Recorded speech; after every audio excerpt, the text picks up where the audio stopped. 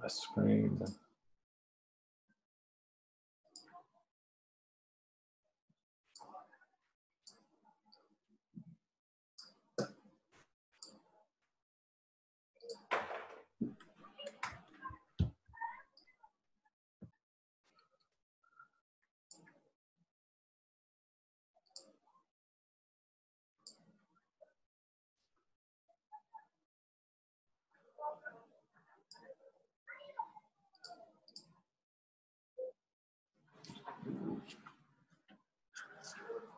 All right, so yesterday we ended, after we did our introduction to graphs, we ended talking about the breadth first search and the depth first search, and then you were later asked in your independent project to go implement a lot more involving graphs and the BFS, the DFS, some recursive solutions. So just a question to throw out to see what people say. You were asked to do a depth first search recursive. Why can't you do the breadth first search recursive? Not a trick question. You can't do breadth first recursive. Why is that the case? Kind of think of the logic of breadth first and how it works versus how depth first works.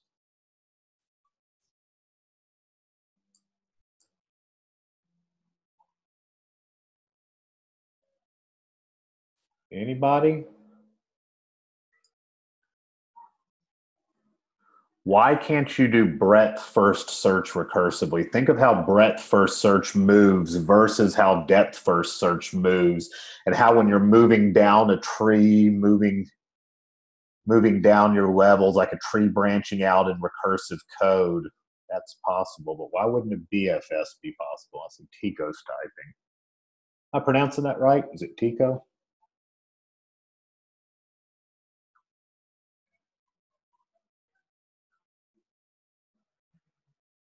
Why can't you do a breadth first search recursively? Anybody else is welcome to type as well.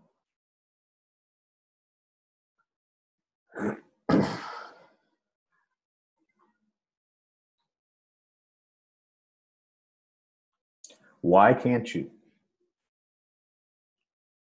Is it because you're already searching through each node of the tree at each level?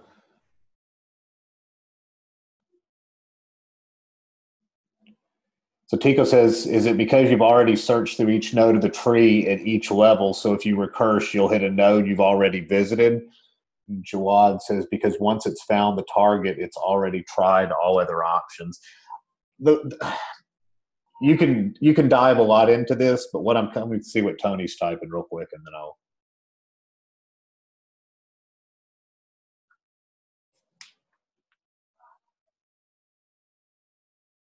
Person base case needs to be defined at the leaf node. So what I was thinking, if you just look at, if you think about a simple tree, like we were looking at yesterday, and think about when you're doing things recursively, and like I said, it's when you think about recursion, you think about branching down, so you're able to do two, and then we're going to look at fourth, at number 4 recursively, and we keep looking down recursively. That's indeed possible, but when we're moving in this direction, there's no way to make a recursive call here because there's nothing to make a recursive call on here because we're not moving down. We have to cover all of the neighbors of 1, then all of the neighbors of 2 and 3, then all the neighbors of 4, 5, 6, and 7. So where we have something further down the tree to recursively call this function on, in the case of a breadth first search, there's nothing recursive that can be called. And also by the very nature that breadth first search works, it's had a recursive call would if you somehow could implement it, a recursive call in a breadth first search would knock out the whole idea that it's typical, it's able to find the shortest path in an unweighted graph when you're looking for point A to point B. Let's see what Tico's typing real quick. And because you don't want to keep moving down until everything has been covered, and we can't call. Tico said, so the fact that BFS moves across each level, across being a relative term, keep in mind make that clear to everyone. This across and down is very much a relative and an academic type term because there's no real direction or anything to these. But in the typical graphic representation of them, you're saying the fact that BFS moves across each level versus down each branch, like in DFS, that already contradicts the direction that recursion moves in. Yes, you could think of it that way, that, like I said, you have 1, so you can make a recursive call on 2, then you can make a recursive call on 4, and you can make a recursive call and then reach 8, but you can't make a recursive call moving this. There's no way to get the neighbors of 3 by making a recursive call of any sort on 2. Does that make sense? And if you can't get the neighbors of 6 for making any sort of recursive call on node 5. Remember, the whole goal is to get all the neighbors, and to get all the neighbors, and then to get all the neighbors, whereas this just keeps looking at the neighbor of the neighbor of the neighbor of the neighbor. Does that make sense? If that doesn't make sense to anybody, I'll try to explain it a little bit better. This is always one of those ones that a lot of times it's that aha moment that your head gets wrapped around it, but it's sometimes kind of tricky to think through. And because we didn't have a lot of extra time yesterday, I wanted to go through and cover this question in detail because I promised we would cover anything that we did not manage to cover yesterday. So I'm giving this a little bit more time today because we have the time to do it, and it's important.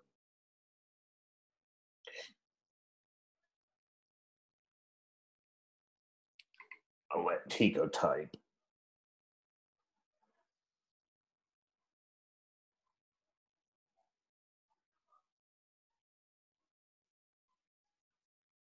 Would it be more accurate to say that recursion requires children neighboring nodes at lower level versus siblings?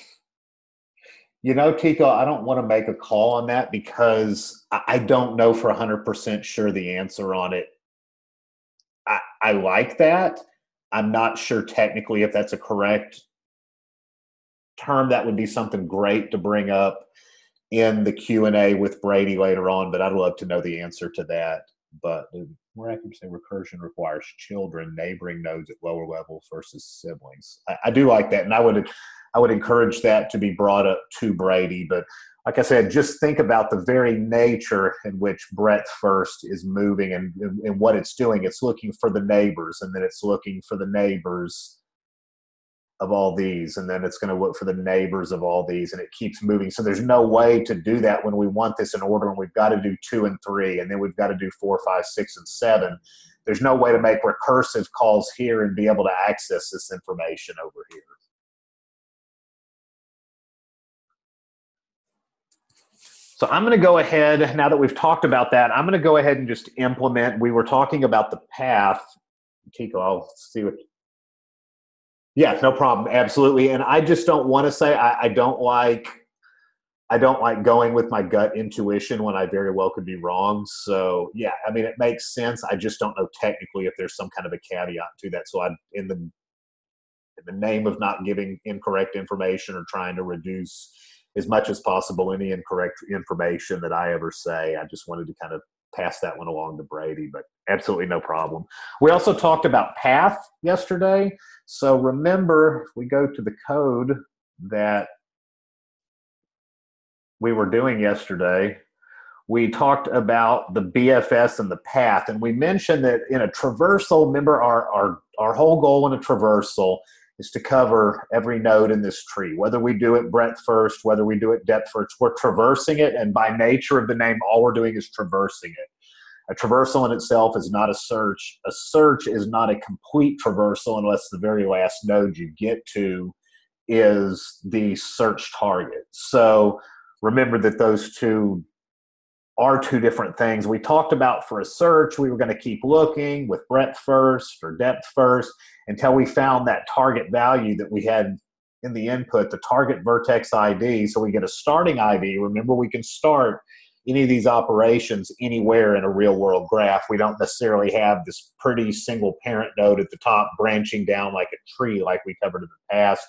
That just gives a very convenient way of graphically representing this when we're going over the 101 of all this. But remember, we can start anywhere, and we can traverse using a breadth first or a depth first using that same ideology. So hopefully you've seen that in your independent project. And if you haven't gotten to that, hopefully you will get to that, and or that aha moment will happen here soon, which I promise eventually it will come. So for breadth first search, we went in and we actually pseudo-coded it out at the end of the day yesterday. So if you weren't in there, hopefully you caught it on the video, and I'll just talk through it as I implement it. But basically what we were looking to do is create an empty queue and on queue a path to the starting vertex ID. So remember here, instead of nodes, you can think of it that we're storing paths each time, and the paths are what we're putting into the queue, and we keep building on the paths. And then as we're grabbing things off the queue, we grab the lead node on that path and say, is this the target if it hasn't been visited? If not visited, is it the target? If it's been visited, then keep moving. And that's how that works. So you're storing the actual path, because why are you storing the path with a search? Somebody answer that. Why do we store the path with a search? I got time, so. Yeah, awesome. Carlos is typing.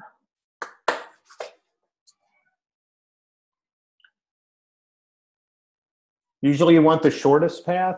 Yeah, I mean, it does have to do with the path, but overall, no matter what, if you say we weren't necessarily looking for the shortest path, but no matter what, when you're doing a search, you have a target, and usually by convention, a search returns the path. So whether it's the shortest path or you're doing a depth first search and it's only maybe possibly the shortest path, we can talk a little bit about that more later, but you always are going to want to return that path. One other person typing. We'll see what they say.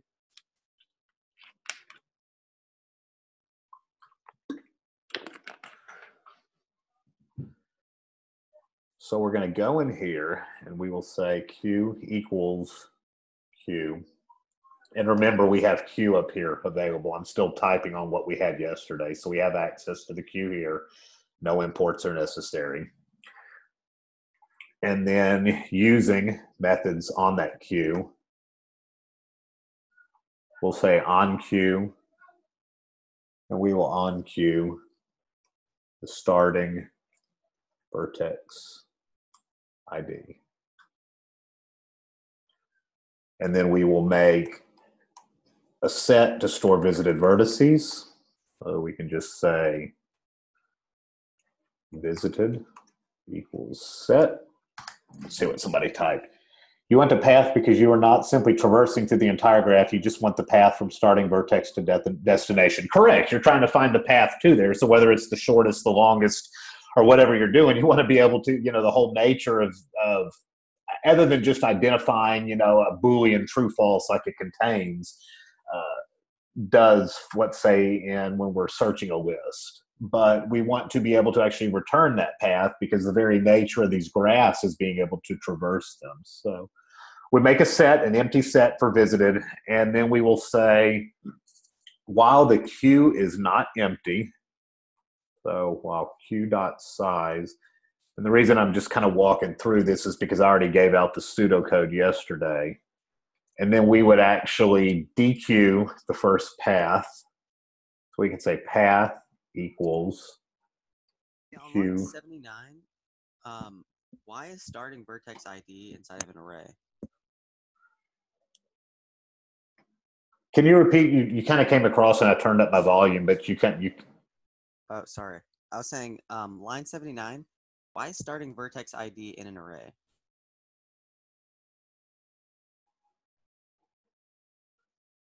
Because remember that the starting vertex, yeah, it's a path, exactly, Carlos. Remember that we're storing paths this time. So later on down here, we're going to actually be making a new path with a new list.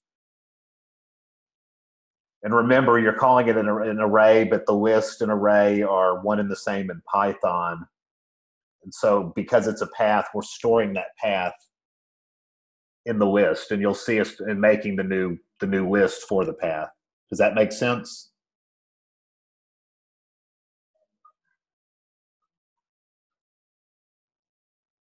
Cool. Yeah, good point. Good question. I'm sorry that slipped me when I was doing that. I didn't even think about doing that. and discussing why that was like that. But if there's any questions like that that have to do with the syntax itself, please feel free to ask. We're here to learn Python as well, to be learning computer science and everything else we're doing. So the syntax does matter. And I usually try to be aware of everything in the syntax before I work through it, and or if I'm going to code it on the screen, obviously. Anything that I'm working through that's already been created or that I'm doing on my own, I try to keep up with the syntax. So definitely ask those questions if I don't comment on it. So we're going to dequeue, just using and we're going to grab the last vertex from the path. So we'll say V equals path -1. And here's another example of Python terminology. All this is doing is grabbing the last element of the list. Python terminology of grabbing the last element on the list. If you put in -2, it would grab the second to last element. -3, it would grab the third to last element. Eventually, you'll get a list of vertices equal to the path that leads to your destination vertex. Exactly, Carlos. Exactly. Thank you.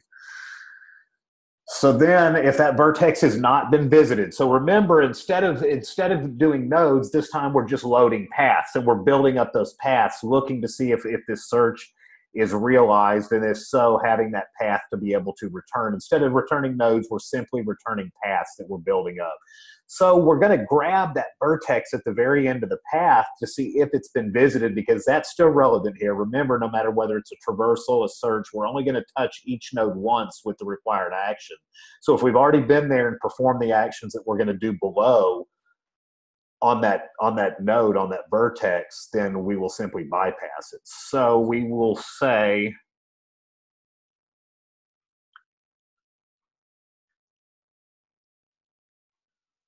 if V not in visited,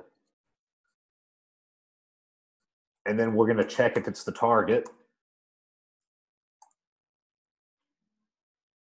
We will say if V equals target dot value. What do we say? Target dot vertex ID.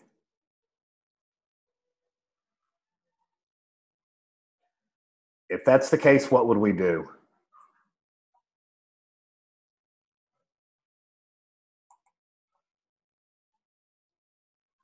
If the vertex is equal to the target, yeah, return the path. And then if it's not, we will mark it as visited.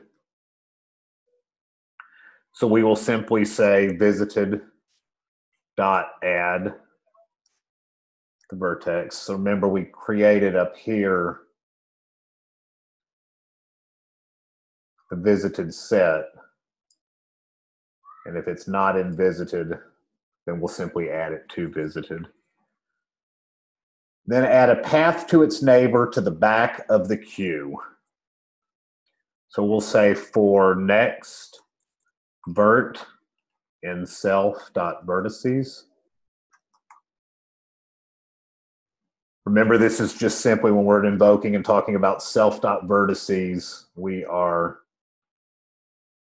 going back to our actual graph that we defined here, the vertices.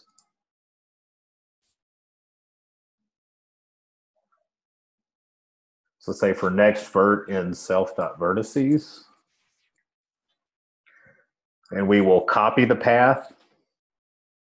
So in copying the path, this is an important step. If you didn't happen to have problems yesterday, it's great. If you didn't come across it, or if you realized why this was an important step, this is a very important step in actually copying the path in this manner right here. If you don't copy the path, you'll end up with problems later on in the code. So you can just say new path equals list path, and then append the neighbor to the back. So we'll say new path dot append next vert, and then we will on-queue it QUEUE, the new path, just as we do in a breadth first search. This is the same as taking the node here on the breadth first search. And instead of appending the node into the back, or on-queuing the node into the back of the queue, we are just on-queuing the path. If none of this was met, what would be the last thing that we would do after this while loop executed? The while loop's going to end when there's no more paths to explore. If we've been through all the paths and we check and see if fee was invisited and this never happened, so we never returned a path, what will we need to do right here? Somebody type. After the while loop, what would we, I mean, you don't have to tell me the exact code, just tell me theoretically what we would need to do right here. No, you're not going to return the path because that would be saying that you found it. You'll just do something like return none. What did this do right here?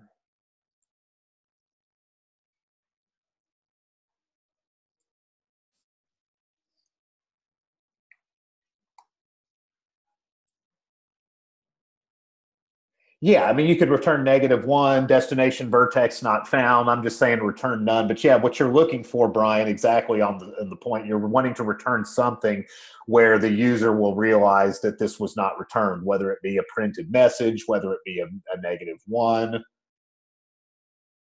Exactly.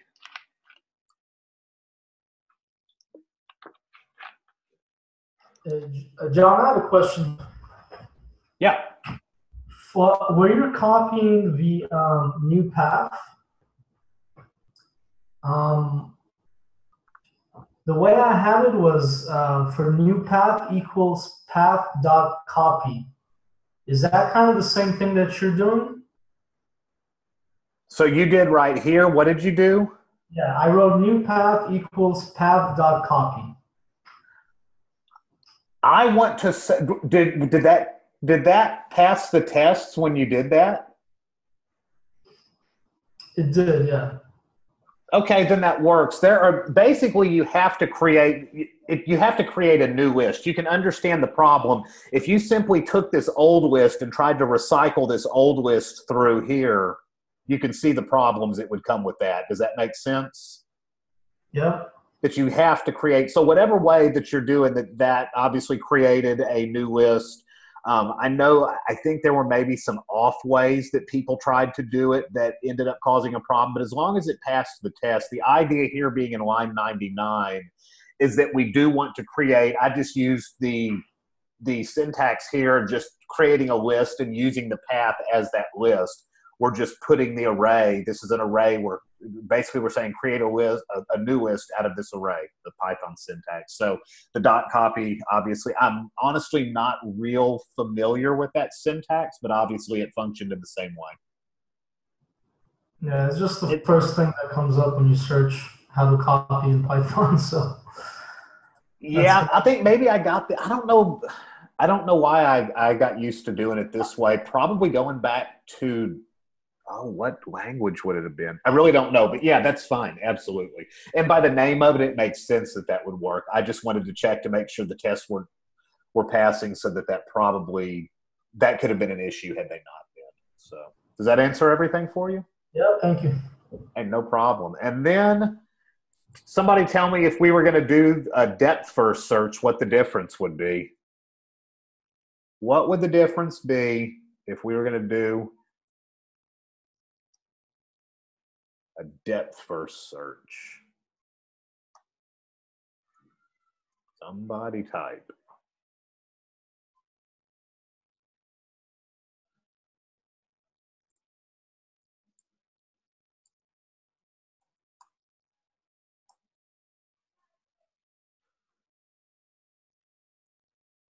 Stack.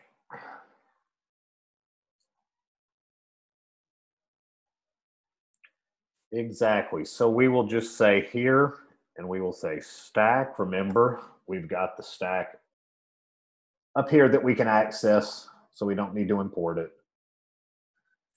And then remember, we would just, what would we do with the stack? What with the starting value? Somebody tell me what we would do, general term in programming that we've been using a lot. What would we do with the stack with the starting vertex ID? Yeah, push it on there. So we'll say s dot push. And once again, remember we have this starting vertex ID that we're using because like salt and pepper. Because we're pushing a list, even if that list only has one element in it, if that's the starting vertex ID, we're going to end up pushing a list of all of those. So just to make that clear one more time, we'll make a visited, again, the same. I'm just kind of talking back through this, even though I could do like yesterday and just cut and paste and change a few things. We'll do the same and say while s dot size, I just wanted to talk through this one more time, is greater than 0. And what would we do with the path long as there was something still in the path? What would we, same kind of question I asked for 107. Yeah, we're going to pop it. S dot pop. And then we're going to access the leading vertex, whether that's in a single element or whether it is in something that has 100 elements in it. With this Python syntax, and we'll once again say if v not in visited, and then we will check if v equals target value. If it is equal to the value, we'll just return the path. And if not, we will add it. See, somebody just typed something.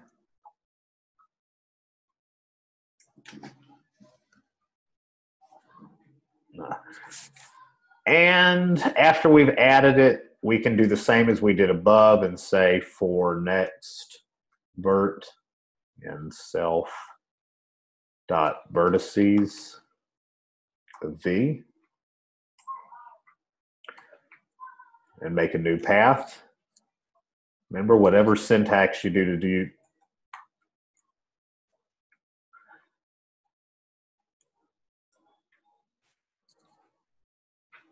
we'll append the next vertice.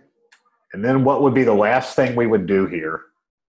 What would we do with that new path that we just created? We made a new path, we appended the next vertex to it.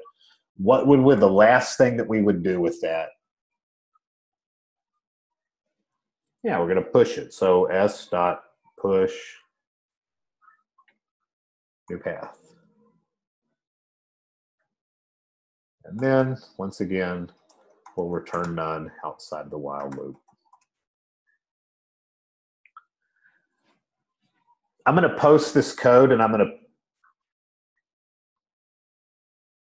to post the complete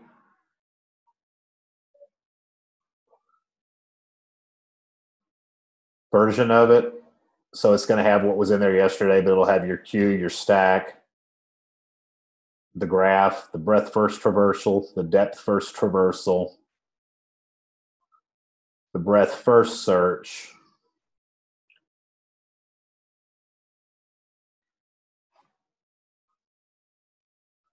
and that should.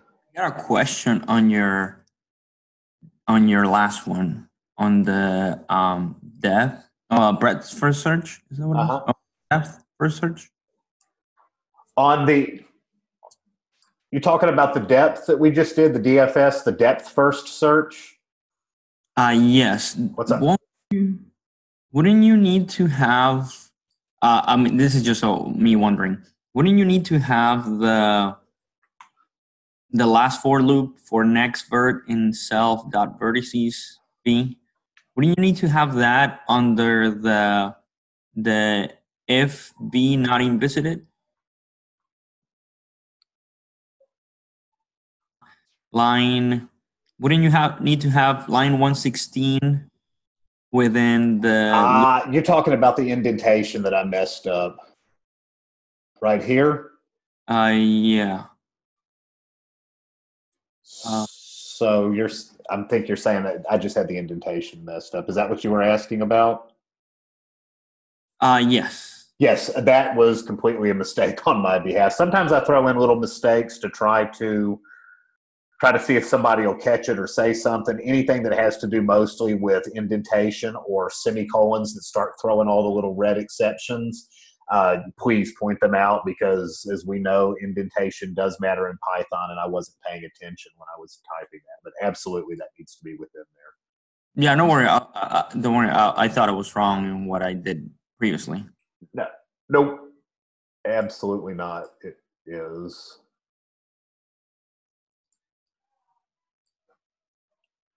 That's it. I think everything's lined up right. We have our graph. So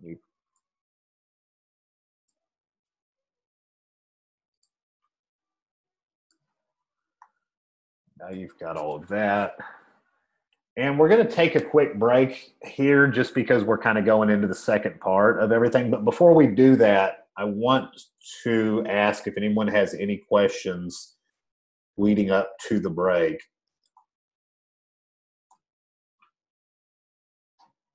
What if you just wanted to find all paths from starting vertex to target vertex? If you wanted to find all of the paths, you would need to create another variable to store those paths in, and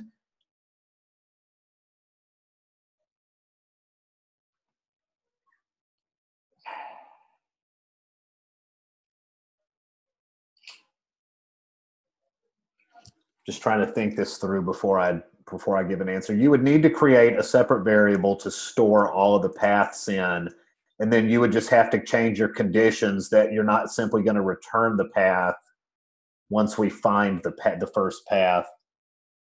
I tried but was not able to do it. To be honest, I've never heard that asked before. Intuition tells me that I would make a variable for all those paths.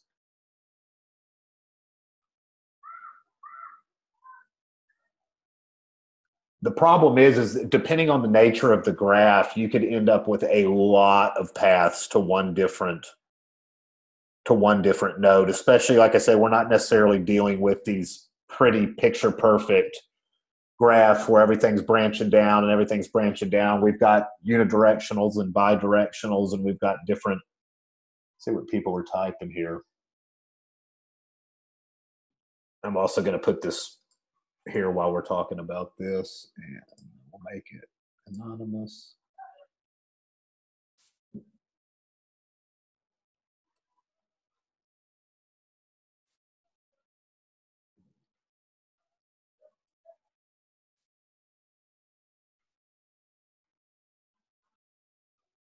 Two people are typing, so I'll let them type. But yeah, that's a good question. If you were wanting to find all the paths, what you would do? I mean, this maybe need to be answered later, but the reason I asked is that was the way I was trying to do the second assignment, which is is to be done later. You're talking about the today's part 2 of the independent project in the graphs repo, right? The ancestors, but that may need to be answered at some other time. Yeah, and that's part of the challenge of that is solving that. So Tony's saying sort of the same problem for me, which is when working with the adjacency list, I find it hard to use QStack, sort of like storing a variable to keep track and using Q at the same time.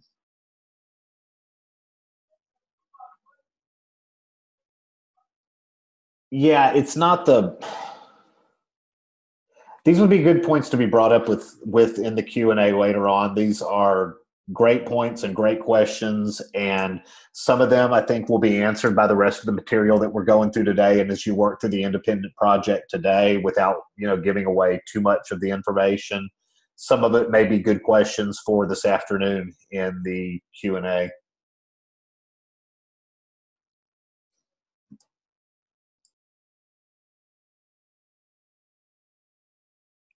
Cool. Thank you, Brian. Actually just posted what would return all the paths.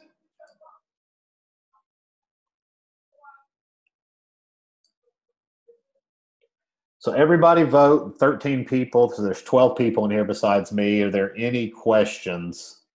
Everybody jump on that poll real quick. You got the pseudocode now for finding all the paths.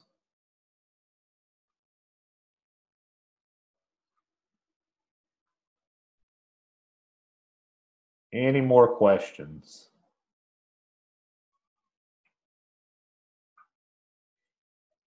Yeah, now that I see what you're asking about finding, now that I realize what your question is asking, that definitely is relative. And take a look at that pseudocode and then try to code it out for yourself. But I'm sorry, at first I didn't quite realize what you were asking in the question, but. Yeah, no worries. Thanks. Yeah. Like I said, it was just, I misunderstood it first, and now that I realize what you're asking, definitely take a look at that pseudocode that Brian was nice enough to drop, and that is definitely how you'll go about doing it. So everybody take a break. It is about 52. Everybody come back at just on the hour exactly. So that gives you 8 minutes to do what you need to do, look everything over, come up with any questions, and then we'll go through kind of how to solve any graph problem, and we'll go through a word ladders problem for the last half. So everybody take a 8-minute break, and I will see you back here. I'm going to pause it in the meantime.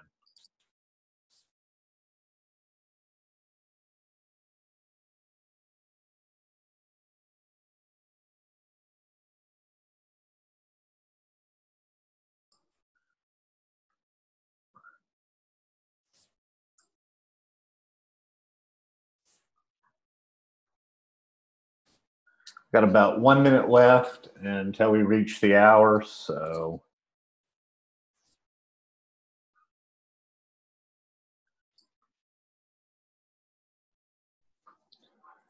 Give everybody a second to jump back in. Any questions, you can post them up here where you can add the questions, or you can talk in the channel, type in the channel. Anything that came up over the break. Otherwise, we're going to move on. Let me get started.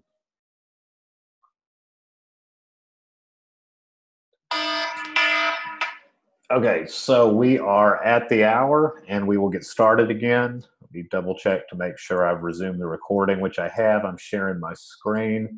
I'm going to talk in general real quick about how to solve any graph problem. This is a methodology that is similar to Polya's. It is something Brady has come up with, and it's fairly simple, and it's really intuitive, and it works. So keep this in mind as we're moving through these graph problems. Basically, your first step is translate the problem into graph terminology. So translate the problem into graph terminology. So what does that mean? Remember, Polya's talks about the first step, identifying the problem, asking any clarifying questions. A lot of the people in the first step like to think, can I say it in my own words? Well, here, instead of saying, can we say it in our own words, we obviously need to understand the problem and be able to say it in our own words, but put it in graph terminology. So somebody throw out some graph terminology that we talked about the other day. What would we be talking about here?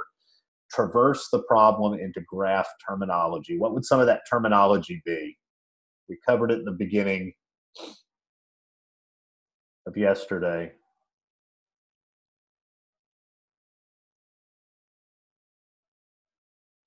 Transfer the problem into graph terminology.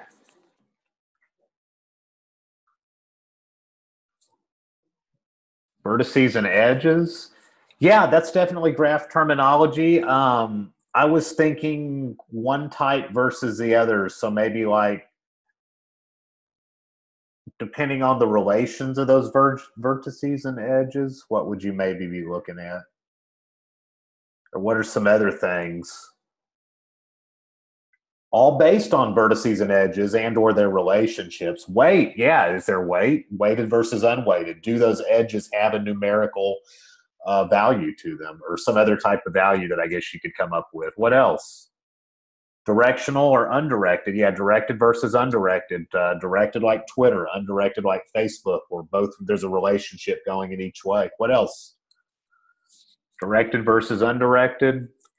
Remember, an undirected edge is the same as bidirectional. You can have unidirectional and bidirectional. It's all terminology. What else? Weight, directed and undirected.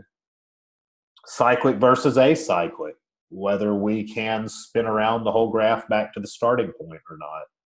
Cyclic, acyclic, the inability to do so. What's one other thing we talked about? We talked about it in terms of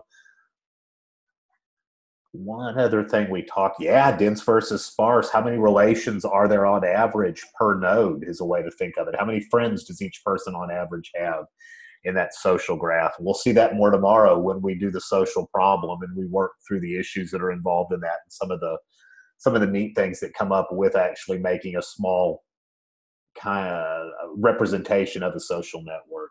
Dense versus sparse. Are there many relations, or is everything related to everything, or sparse? Are there 10,000 users but only 100 friends on average per user? So if we can take the problem and not only understand it, but then start thinking of it in terms of these type of words, if we think of it like this, that's going to make it easy for us to do the second thing, and that's build the graph. Now we know what we need. If we can say whether it's weighted or unweighted. If it's weighted, we need to give more description of how it's weighted. Directional versus undirected. We'll know about our relationships. Cyclic versus acyclic. Dense versus sparse. Once we know what we need to build, we always need to know we always want to know what we need to build, whether it's a template for a front-end site and trying to make something pixel for pixel, or if it's a data structure representation that we're making here in the Python language as we're doing it. So we'll build the graph. And so to solve any graph problem, you're going to translate it into graph terminology and build the graph. Once we built the graph, say it's been debugged, it's working perfect, what's the last thing we would want to do to solve any graph problem? If we're going to do something, a graph is all about relations. So what do we have to do, a general term or the exact term of what we would do one way or the other with that graph once we were done? We describe the graph, then we build it, kind of like in the planning stage of Polya's, and that's kind of steps 2 and 3 all put together there. And then step 4 is reiterate. But before we reiterate, after we build the graph, what do we need to do? So we could know what we needed to reiterate over, maybe. I'm looking for a specific word. It starts with a T, or one of the answers could start with a T. Somebody type. Translate the problem into graph terminology, build the graph. What have we been doing with the graphs once we built them?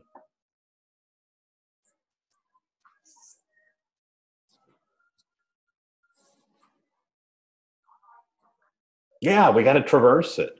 Whether we're going to use breadth first or depth first or a combination of the two, whether it's going to be a search or a straight traversal and we're just performing an operation on each thing, kind of like a for each type, but on each node. Yeah, we're going to traverse it. So the last step is simply traverse the graph. So we're going to describe the graph, find out what we need. We're going to build the traverse build.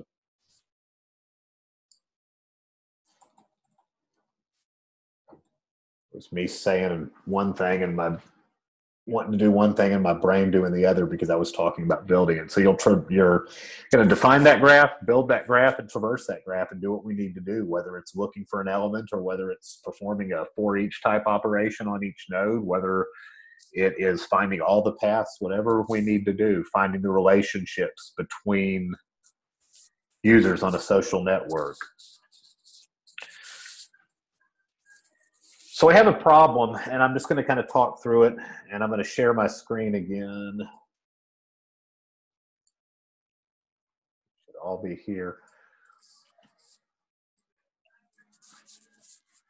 And I'm going to paste the problem into the channel to prevent any confusion. So if you give me just a second.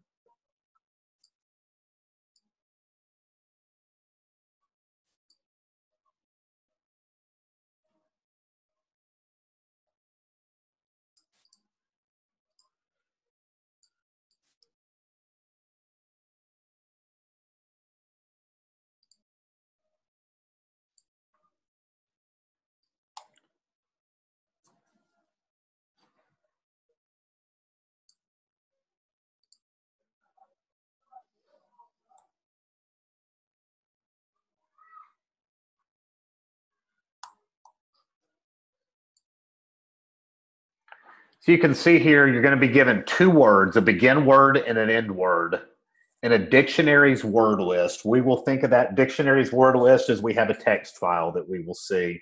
So this is going to be a text file with an incredible amount of words in it.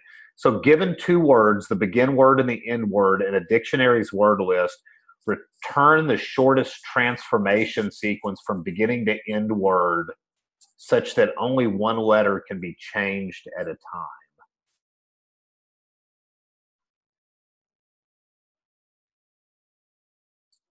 Given one letter can be changed at a time. So you're going to get two words in a dictionary, return the shortest transformation using the words in the dictionary that only changes one letter at a time. Certainly somebody has some questions on that. Each transformed word must exist in the word list. Note that beginning word is not a transformed word.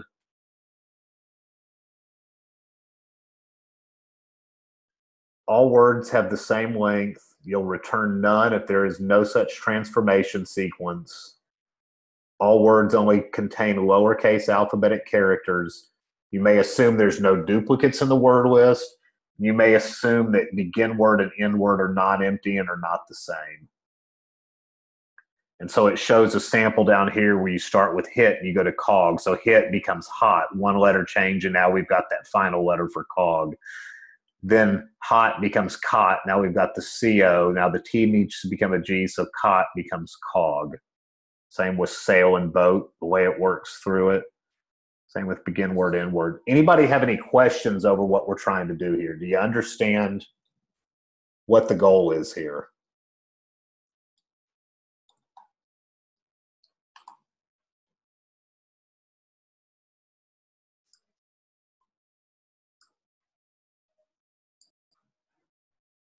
Any questions, post them in here. You can, everybody vote, but we can.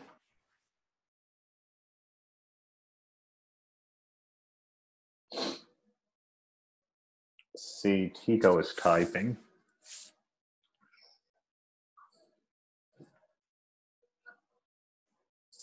Give a minute for Tico to type.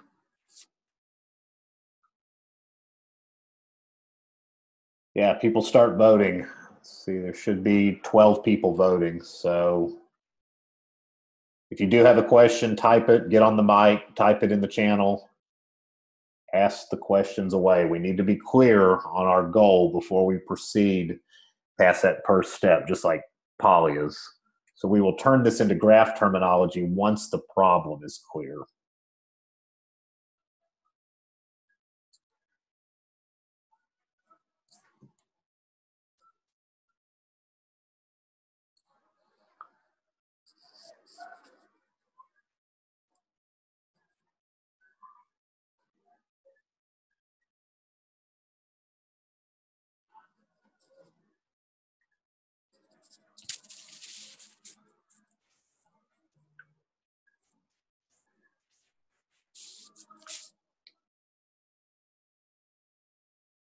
Seven votes, 5 no's, 2 yeses. The yeses, if you don't want to type in the channel, hopefully you're typing it in the poll here so we can answer those. Any questions over how this is working? We have a begin word and an end word. We have to use the words in the text file that we're going to read in like we've been reading text files. Don't think too much into that. We'll work through that the same way we've always worked through them. But the transformation sequence is the transformation like we're talking about right here, where you have hit and cog, and hit becomes hot, hot becomes cot, cot becomes cog. All these words are in the word list, and you're able to transform from hit to cog using words in the list where only one, so I changes to an O, so hit becomes hot. Hot becomes cot, H changes to a C, cot becomes cog, T changes to a G, and to be able to do that, these words have to be in the list. Okay, the sample answered my question. Gotcha. One person has a question. So, do the letters that can change need to be letters also found in the other word? So you're asking, are you allowed to make a change to if there's not a direct path? Like if hit can't become hot, But could it become something that you're asking? Let me think how to word this. You're asking, can it be a word that does not logically progress one step closer? That's what you're asking. Do the letters that can change need to be letters also found in the other words? So does it mean that we're progressing one step closer to the end word each time? Yes. Did that answer your question? You can type up under the comments in the poll. You can't just start randomly changing the word around to anything that will, remember we've got all these rules. No duplicates. Begin word are not empty and not the same. They all contain lowercase alphabetical letters and they're the same length.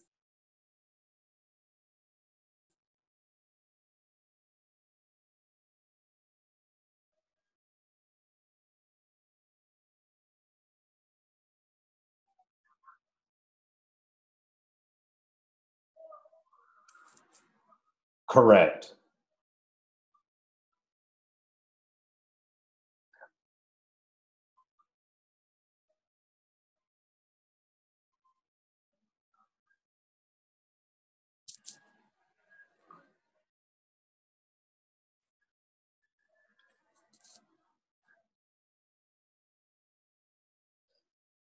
So you're saying, can we do hot to hat and then hat progressing along towards cog? Is that what you're asking? Hot to hat and then hat making a logical step towards cog?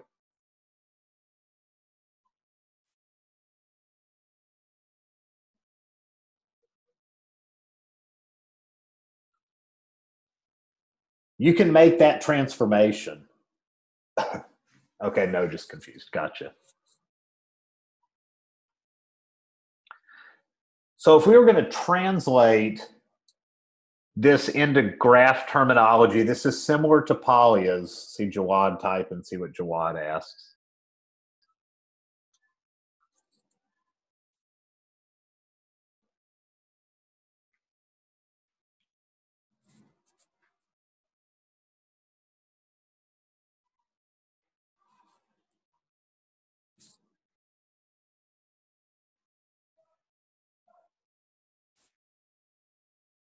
Ah, no, it didn't freeze. I had the share paused. I'm sorry about that, but I wasn't doing any coding. What is required for a word to letter to change? Look at that. Look at the example here, just so we're all clear. Sail becomes bail. That is closer to boat. Boat becomes boil. That's BO, closer to boat. Boil becomes bowl. Now, we added an L here, but we don't have an A. Then bowl becomes bolt. And then bolt becomes boat. So what's required for a word to letter to change? You have to be able to start from the first and be able to change to the next in the path by only changing one letter. And you have to find a path that you're able to do this on that will lead from the begin word sail to the end word boat, from hit to cog, from hungry to happy, and it returns none. Partially because they're not the same length. Does that make sense? Okay.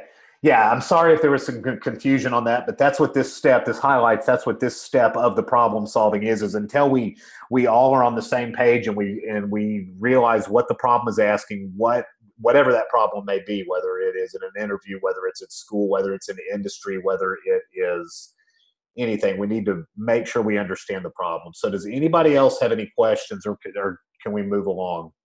Sorry if that wasn't completely clear at first. It's kind of a difficult problem to describe. That's why I cut and pasted it into the channel, and I wanted to make sure and go over it because we've got the time. Anybody else? I'll give it about 20 seconds if nothing appears. If anybody has a question, click yes and type or put it in the channel. So yeah, the path can traverse any way long as the rules that we have here are followed. Which means it's not necessarily like we had with hit, hot, caught, cog, where one letter was changing each time and we had the transformation. It can be a longer transformation like this. It can be a transformation that involved 75 words or 750 words, depending on the length of the words and the word bank that we're working with.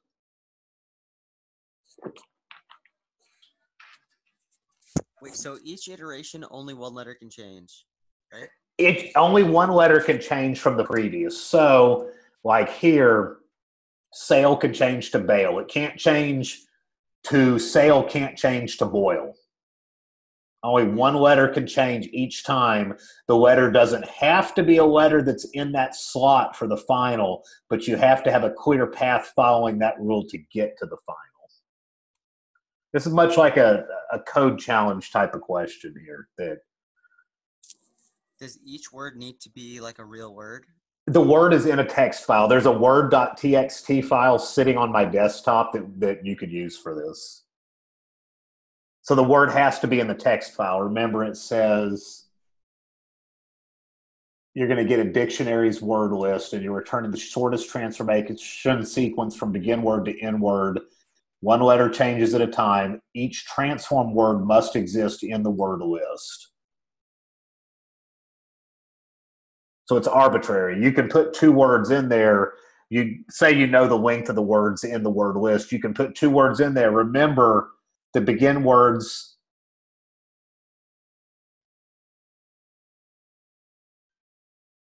is not a transformed word.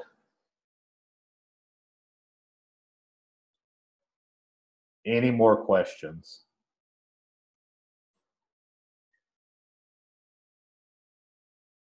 So change one letter, then find in dictionary's word list. Yeah, I think, Yanrong, your last statement or kind of question that you have there, we'll answer as we work through the code. So let's move on to step one. Let's translate the problem.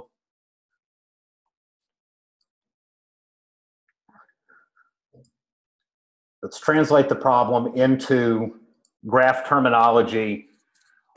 We talk about the shortest path. What do we think when we?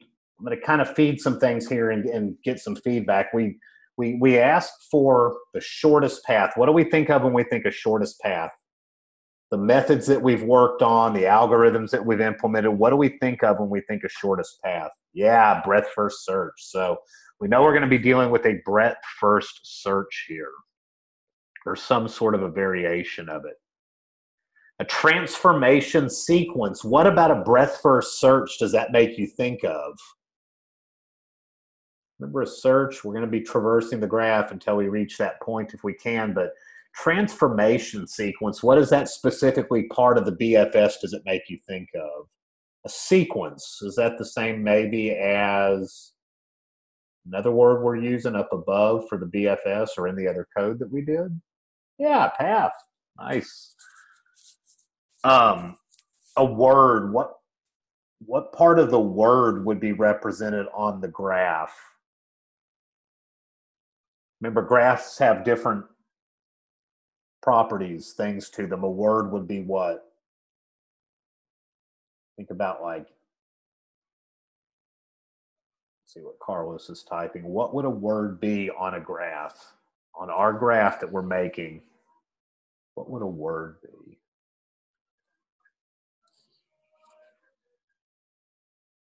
Yeah, it's the path, the BFS path, because we're trying to save this transformation, and we can save it as a path. One letter change. This is a little bit more difficult, but what about a graph does a one letter change make you think of? No, a change. Remember, we'd be going from one vertex to the next vertex probably. So what does a one letter change make you think of?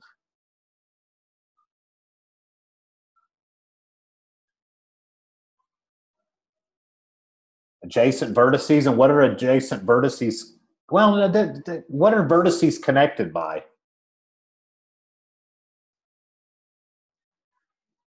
Edges. Yeah, that's what I was looking for. But thank you, everyone, for all the participation today. The more people that participate, the better for the group, the better for the GP, and honestly, the better it is for everybody that participates, because you're definitely helping yourself when you do that. So we've translated the problem into graph terminology. We know that the shortest route makes us think of a BFS, and the sequence specifically makes us think of that path associated with it. So we're going to have to obtain that. A word is like the vertex, the node on the graph, and a one-letter change is simply that edge going from one word to another word that's in that list that we've got. So when we build the graph, we got to think about what operations are necessary. We had a vertex list earlier. Intuitively, that's going to be our word list. Instead of having a list of vertexes that we're able to traverse, we have a list of words that we're able to traverse to see if we can find a path that follows these rules that we have. So the vertex list is simply this word list that we'll read in like we've read in other word lists in Python that we'll do here in just a minute. We need to define a function to get all the edges, but we'll come back to this. So if we were going to make this graph and we wanted to do a BFS path to get the shortest path,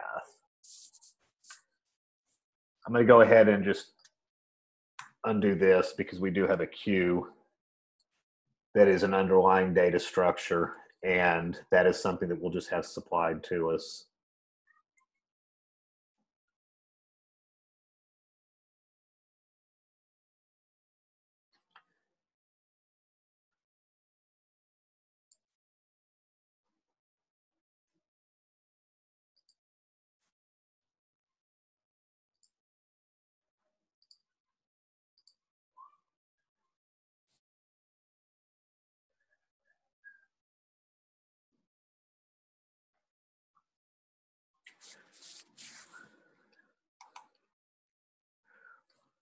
We'll call this find ladders with, again, word, and we're just calling this a ladder for the word.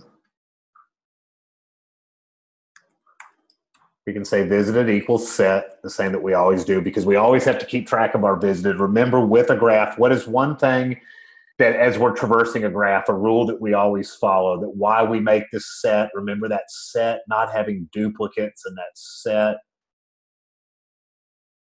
being a unique implementation. It's like an unordered list. But why do we always establish a visited? What's a rule when we traverse a graph, whether we're traversing doing a search or we're just doing a traversal? What's a general rule that why we always make that set? Somebody type.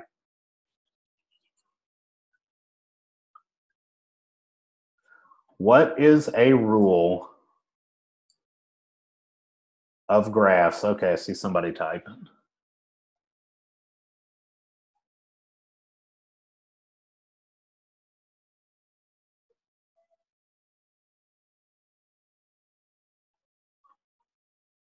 Oh, okay. What I was asking, why do we need to keep track of the visited like we do in the set? What's a general rule of traversing a graph that's why we need to keep track of the visited in the set? Yeah, so we don't traverse through that vertex again. So the word is not a repeat. Exactly. Exactly what I was looking for. And then we're going to make a queue. So we'll just use. And remember that in this case, it could come up why we do not need to have the graph.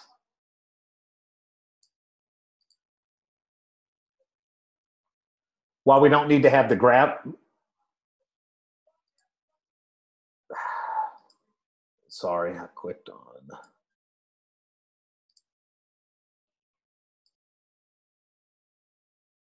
Yeah, so that we are doing it so the word is not a repeat. And remember that we do not need the actual graph class in here because the word is the same as the vertex, and the graph class was defining the node that were those vertices. Does that make sense to everybody? Type if that doesn't make sense. So we're going to make the queue.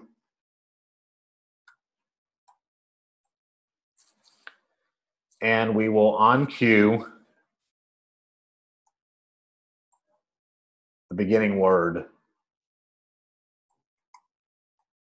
And remember, once again, we have paths, so that's why we have these brackets in here. And we'll do the same while q dot size greater than 0.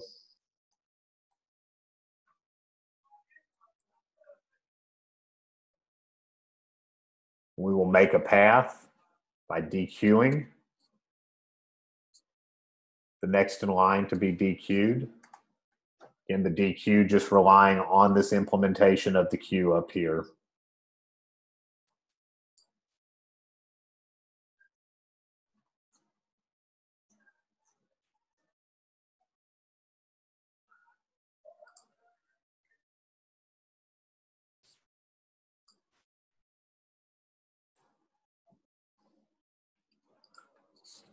So we're going to dequeue, and we will say v equals path and use this Python terminology to grab the last element of the list. Then we'll say if v not in visited, visited.add v, like we've been doing. If v equals, what do we see if v equals here? What would we be looking for here instead of that specific value? What are we going to see if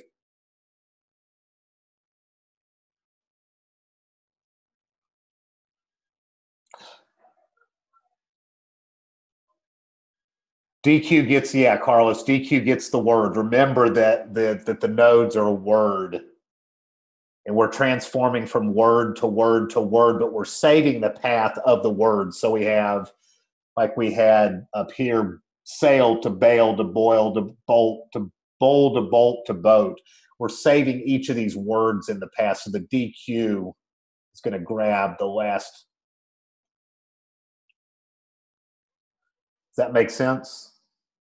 Cool. Yeah, when you pop, it's grabbing the next in line. Remember the queue, first in, first out. First person in line is going to be the first person to be seen, as opposed to the stack where it is last in, first out, like making a stack of plates, and then you start grabbing one after the other. So on line 23, we're going to, remember, we've made a queue. We've on-queued the beginning word. We're using a breadth-first search methodology.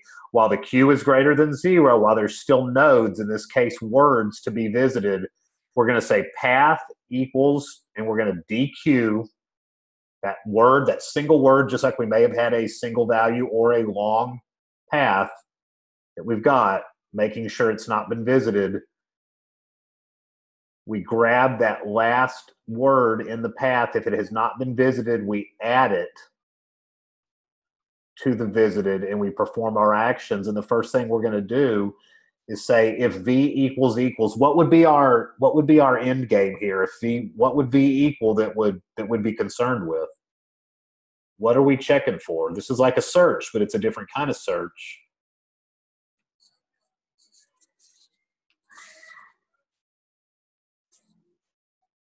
Yeah, inward.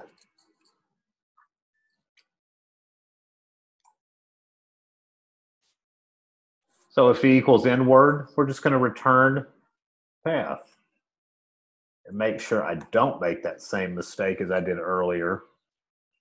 We will then say for neighbor in get neighbors, and we will get those neighbors here in just a second. Remember, that's the question that we had that we didn't answer. We will define a whole nother method for the neighbor. We will say path copy is making a list out of that path, or whatever terminology, the dot copy worked for that. And we will say path copy append neighbor. We're having to get all of the neighbors of that. We're going to be able to look for all the neighbors being every word that's one word apart. Think of it like that.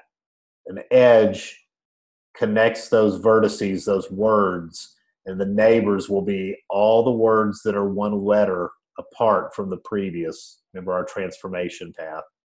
Does that make sense? If that doesn't make sense, I don't want to make a whole other thing, but somebody type if that does not make sense so we can talk about that.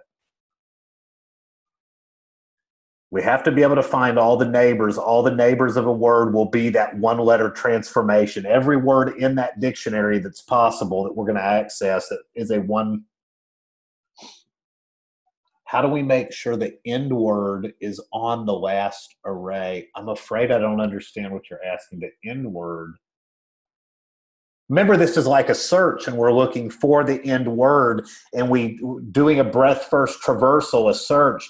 We keep building a path starting with the begin word to see if there's a combination of words that we can go through that follow the rules that we have, making that one letter change that ends at the end word. And remember, each neighbor that we're looking for here, and we're going to define a whole nother method for the neighbors. Each method, or that method to find the neighbor, will let us see each word that is one letter away from the word behind it in the path. Those rules that we established. Does that make sense? I still don't exactly understand your question, but maybe did, okay. Yeah, I'm wrong since you asked. Does that make sense what I was at? Okay, like I said, I really didn't understand how you worded it. I'm sorry about that, but I think I kind of got your point. So we're getting highlighted here. What the heck? Where's the get neighbors? And it's because we haven't defined get neighbors yet. So we will get along to that. Did somebody get on the mic to ask something? And remember, we're going to on-cue the path copy that we've created. If I can spell right. That we've created up above. We got a cue backing this all up. We've implemented the same type of traversal, but we've made it specific here where we've got a begin word. And our path is a path of words. And we've got to be able to make that path. We got to get neighbors that we're going to work on here. And then that leading vertex, the last thing in the path, we're going to just check and say, hey, have we gotten to this end word? If not, let's keep going or until we get to the end.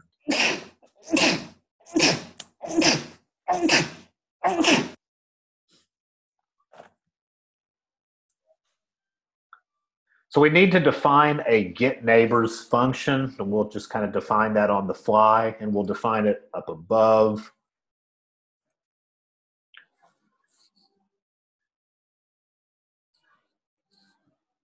And actually the first thing that we're going to do, and I'm even going to do it above here, the very first thing that we're going to do is we can say word. We're going to make a word set equals to set.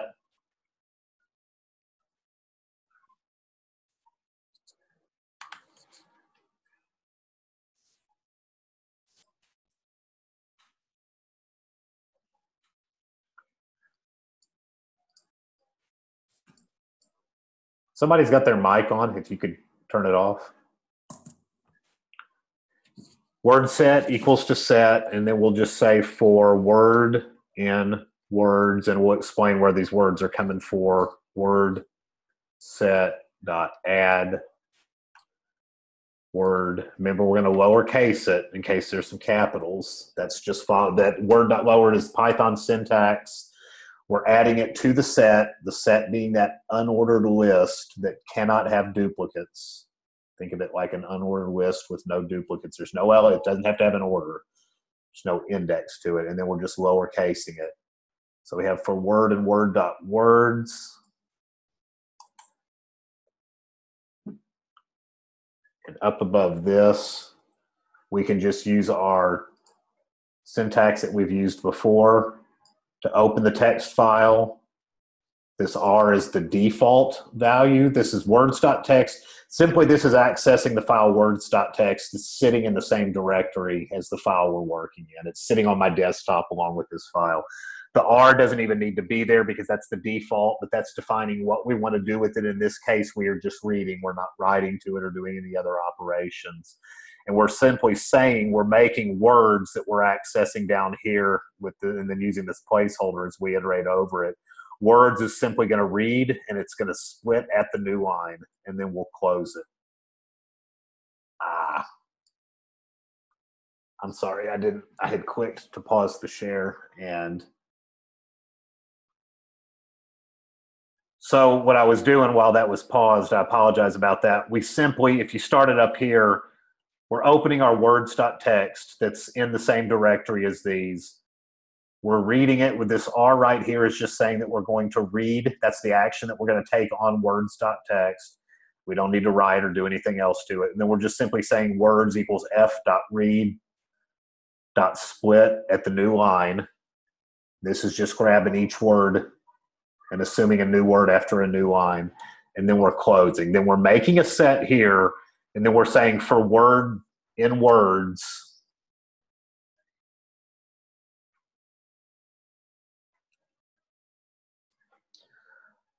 and then the word set dot add, and we're just lowercasing the word to follow one of our rules. Does that all make sense? And then just for a little housekeeping, we can grab this Q because this really should be at the top here. We've got our find ladders, and we can put our Q in here that we're going to use in the find ladders. And then we need our get neighbors, so that will be the last thing that we do.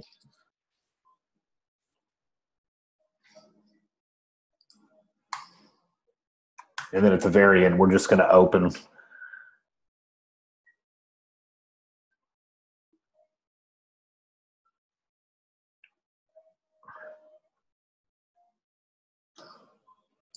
why I have this here, but we're going to say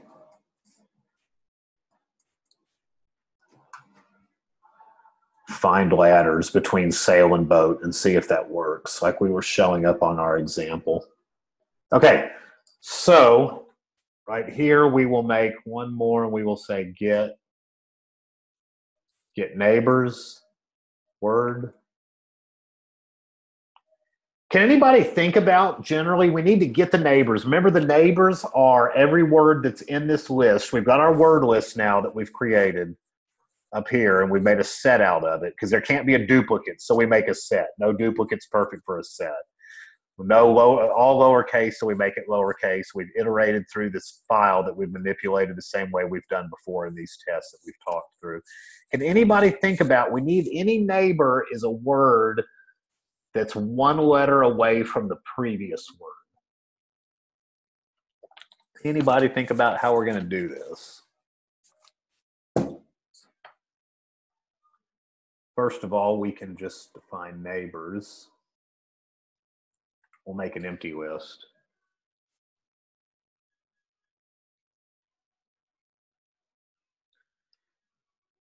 We got about 20 minutes, so check the first letter in the word. To check the first letter, maybe what would we want to, what's something we could do to each word to be able to check that first letter, maybe to be able to iterate over it, to be able to work with it. What do we generally do with strings when we work with them when we've been coding in the past? No, we could alphabetize it, but in this case, remember that the order of the word does matter, so we don't want to sort it. If you're meaning, we did the lower, if you're talking about, we did the casing, we did the lower already. But we don't want to sort it. But if we were going to sort it, what would we do? What would we have to do to that word first? What do we generally do with words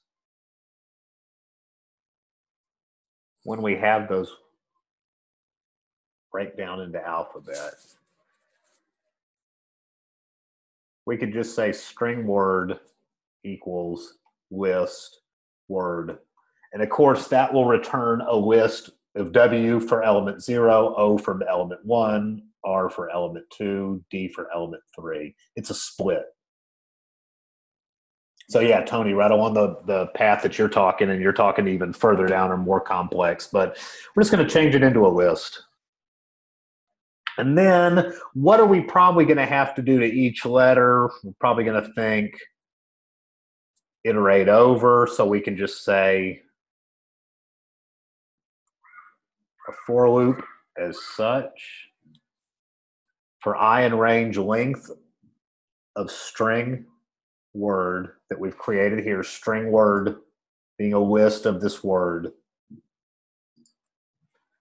And then for each I, can anybody think what we would maybe want to do here? Just the strategy.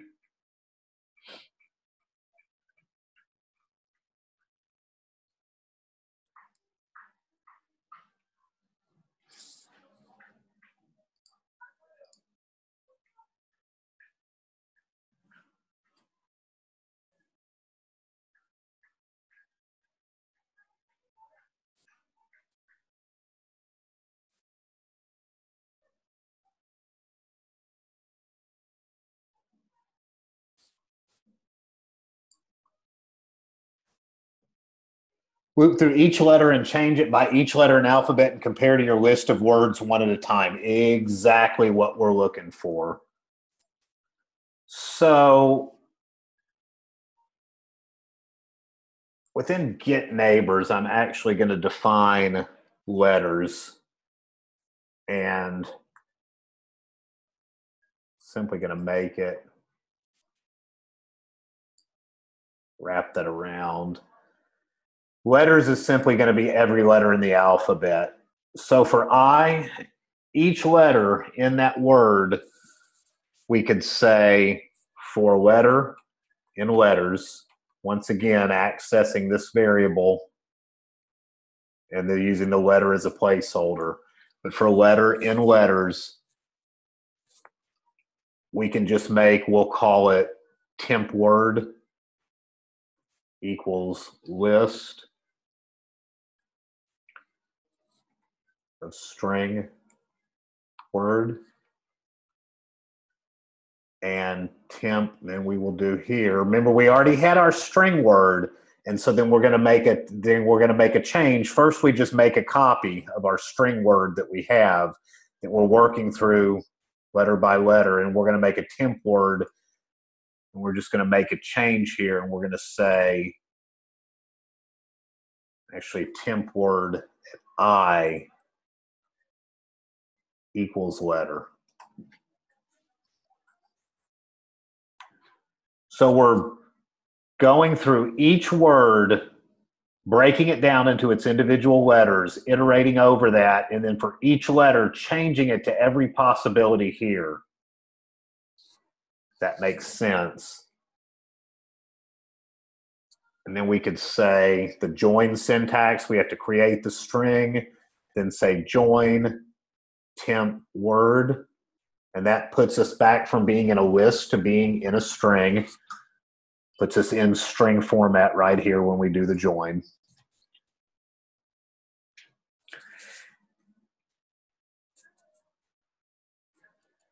And then we'll say if W is not equal to word. So the first thing we're looking for, remember, is if it's actually the word, then we don't want to do this because we've reached our endpoint. Remember, we've taken our, now compared to your list of words. Yeah, so we're taking our word here, and if it's not this actual word, and W in word set, so we're checking with Python syntax, is it in here? Is it a Boolean? So we're just evaluating this.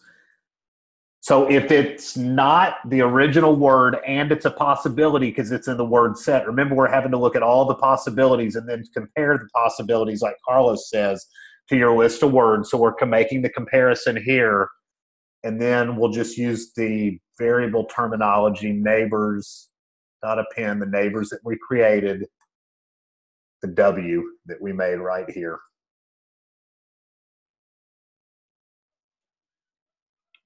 And then outside of all this, we will simply return neighbors, which was this list that we created here. Remember, that's looking for each word next to it. I'm going to make a poll here. We got about 13 minutes left. And then try to run this. Any questions on how this is functioning? How we went through this? Any questions about anything today? Anything from yesterday? I'll make this anonymous. You can get on the mic. You can type in the channel. You can type here. Everybody, please vote. I'm just going to say yes or no. And we'll run this code here quick.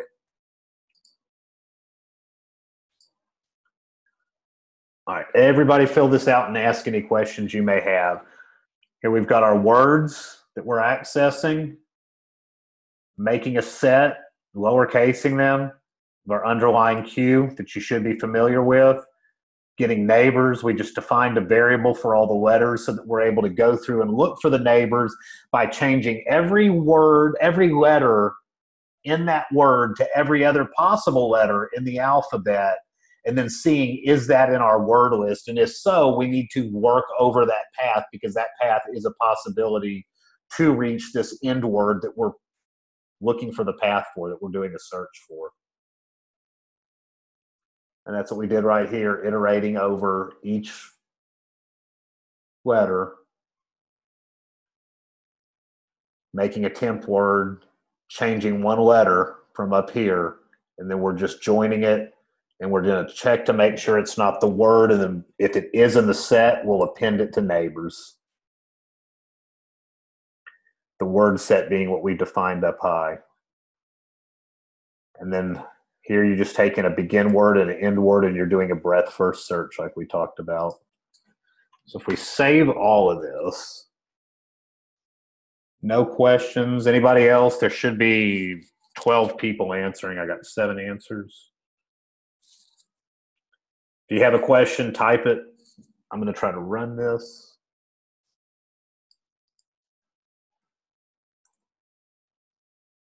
Can we get a file copy? Yeah, I will drop that in the channel. When I drop this, I will drop a zip of the words.txt.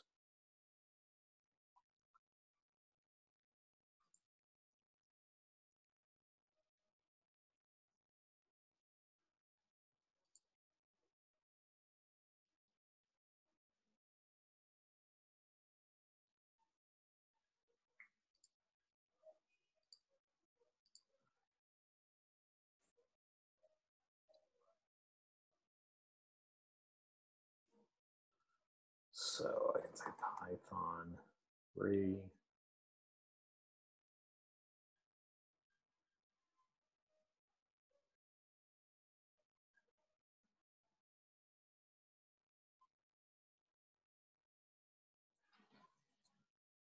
And trying to run this.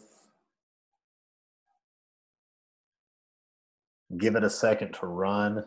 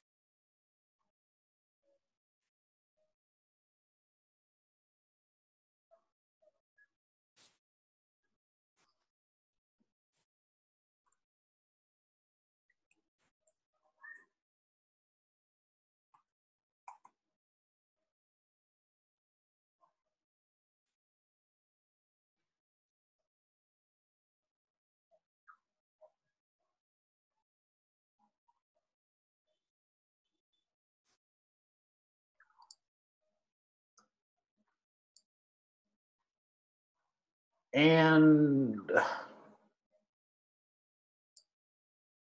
we see right here that when we ran the file, we got sail, bail, boil, bowl, bolt, and boat.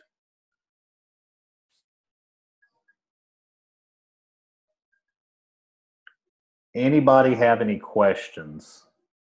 I'm going to drop that code.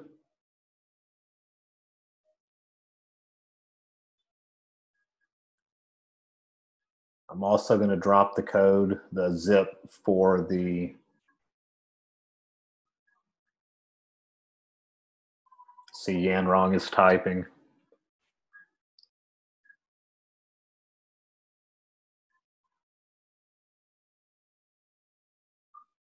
Is that why we learned binary search tree?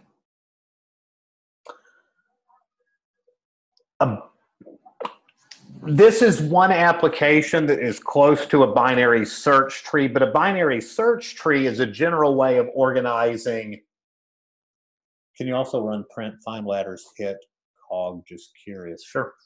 But back to Yan Rong real quick. A binary search tree is a way of organizing any type of data and being able to, using that binary search, is being able to use that divide and conquer mentality on a binary search tree. So remember, with a binary search tree, you've got your data, and each time you're just saying, is it on this side or is it on that side? Is it on this side? Is it on that side? And you're cutting the amount in half that gives you the amount of data that you still have to consider, so you get that theoretical log in time. Whereas for this BST, this breadth first search traversal, you're dealing with a graph or a breadth first traversal or breadth first search. Excuse me, I said breadth first search traversal.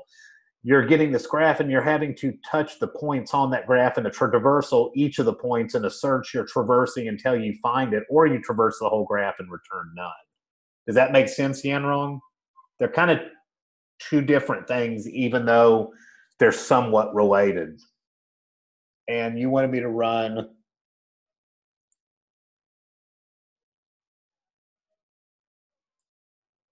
this right here.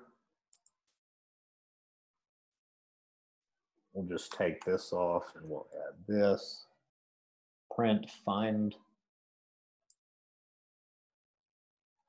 ladders,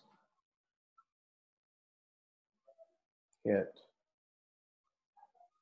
and cog.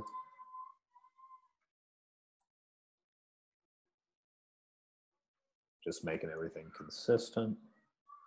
We'll save that and I can run that again.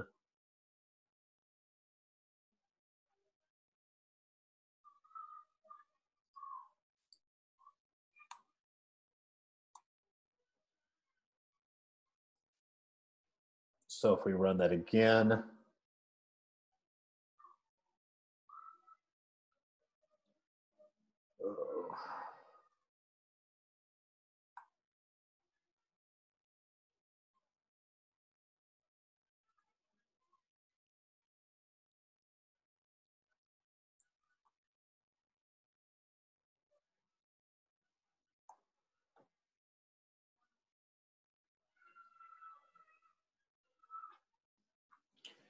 so it went hit, sit, sot, cog.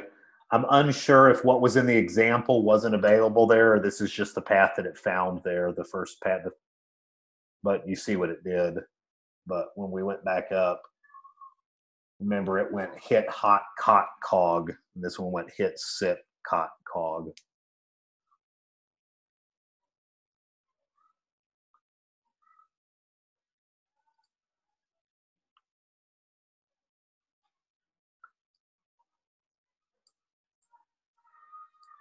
I'll drop all of this in the channel.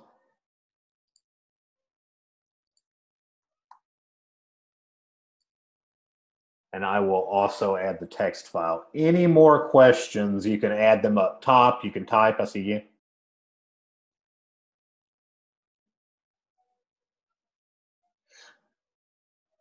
I think the runtime for this one is a lot faster than the last one because the first one had to, I think the first one had to run through this operation first.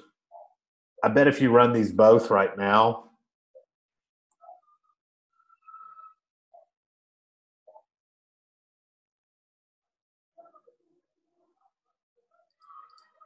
save this, and then if I run it both again,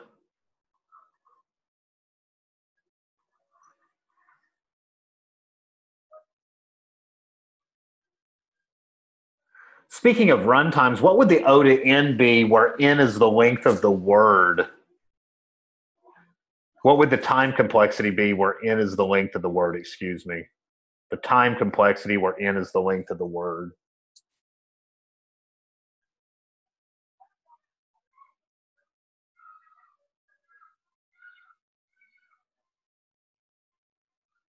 What would the time complexity be?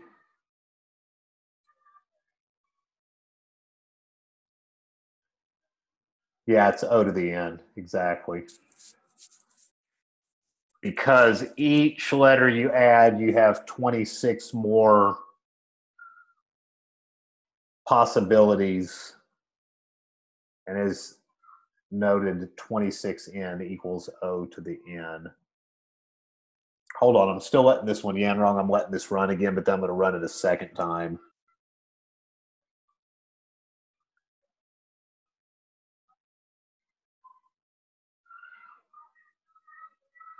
I think part of the reason it takes a while is that this is a much more complex path than this right here. I also don't know if it's storing some things into RAM. It's letting it run faster if you run it without making any changes, but I think it's simply the fact that it's a much more complex path here. And you got to remember,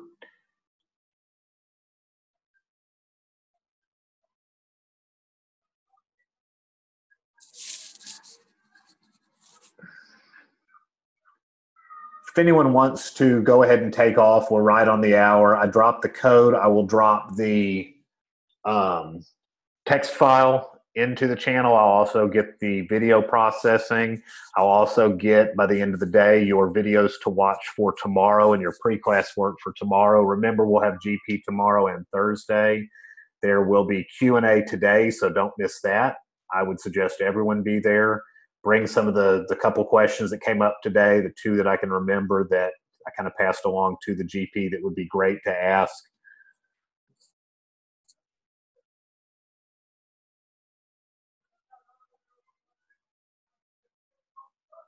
Wow, and it's still running. So anybody can step out that wants to step out.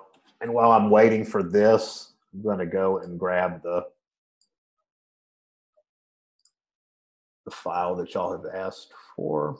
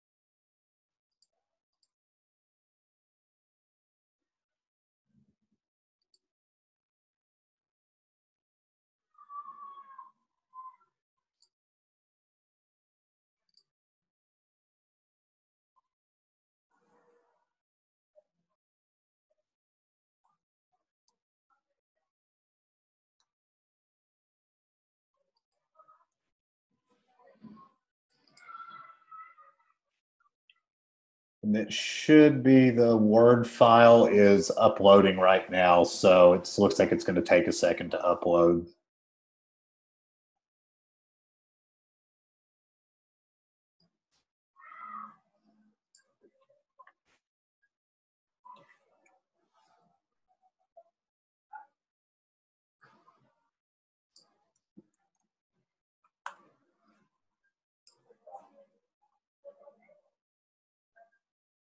Yeah, so Yanrong, when you just run it with the hit and the cog, it returns back fast.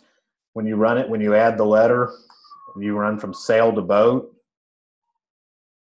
And remember, the breath first ends obviously within the file too as well, that the way everything is organized, the path is a lot longer with the letters, the words that we do have, because if you try to run it like this with the sail and the boat, then it hangs up for a long time before it gives us an answer like we did earlier.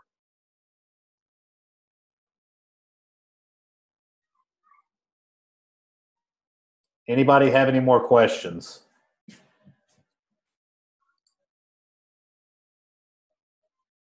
Nobody has anything? I'll go ahead and let you go. You've got the Word file. You've got all the code from today, the code from yesterday. We've been through all the material that we were supposed to go through. I will post the video and post the links for tomorrow. Everybody keep working. You've got day 2 in the graphs. Like I've stressed before, it's a long, difficult, dense week, so keep up with the material and don't fall behind. 20-minute rule. Use the help channels, ask your PM, reach out to me. We're here to help. There's always coverage during lunch with PMs. Anybody have anything else? If not, I'm gonna let y'all take off and I'll get everything posted. I thank you for your time, and that's all. Thanks, guys, gals.